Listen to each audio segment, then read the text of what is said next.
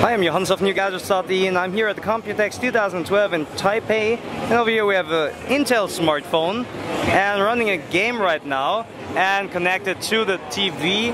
Let's play a bit, I think. Just a normal race with that Ford Mustang over here.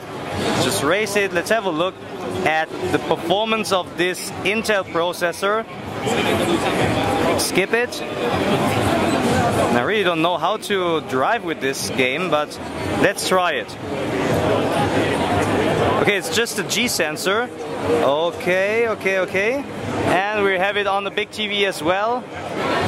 Okay, I'm not really a good driver, but you can see it's running super smooth. So that's really a new level of gaming where you can just connect your smartphone to your friend's TV and play a bit. I think with the next generation of games, it looks much more cooler. So I'm not a really good driver, I'm stopping that now. But that's an Intel smartphone over here at the Computex, running a game.